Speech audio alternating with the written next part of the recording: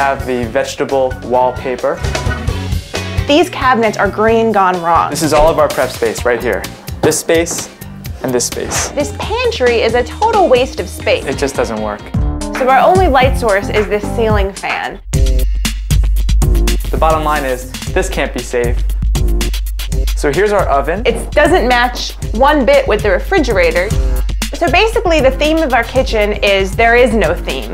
Nothing goes with anything, and it just needs help.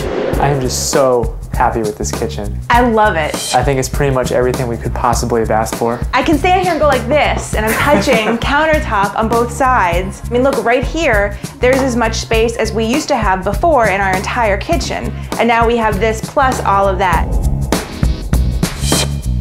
I really like that the microwave is now firmly positioned above the oven. Jeff and Mark and I had positioned this up here, and it's very sturdy. I can reach it without even standing on my tiptoes. And then this is also kind of cool. We didn't have a hood fan or anything like that with the last stove. Yeah. And now there's one actually integrated with the microwave.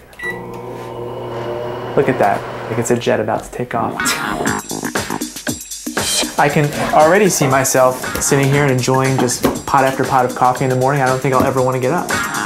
If we have company in here kind of hanging out in the kitchen a little bit, we can just put it over by the wall. Very functional. So I know Noah used to like looking at the vegetable wallpaper in the old kitchen, but I think there's enough cool things in here for him to like looking at. One other thing that I really like about this kitchen is that there's something that used to be here that's no longer here. The pantry closet. I hated that pantry.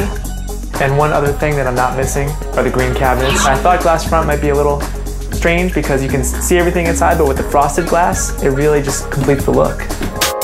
We'll be spending a lot less time washing dishes because of our new dishwasher. When I first looked at it, I thought that it couldn't possibly be the whole thing because I didn't see any controls. I've never seen anything like this. This is really cool. I like how it's up here so that Noah can't start any loads of dishes, at least for several years. And this stove is just a huge improvement over what we had.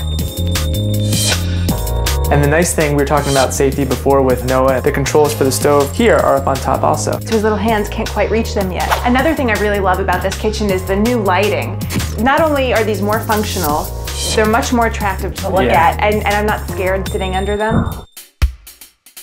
This refrigerator is awesome. I love it. I love that it's stainless. I love that it has the French doors. We can fit so much. I love that it has all of these features. You can set the different temperature, digital controls. We can have filtered water, which is great. Everything matches. It's all from the same decade too. Everything's been great. Thanks, guys. Thank you.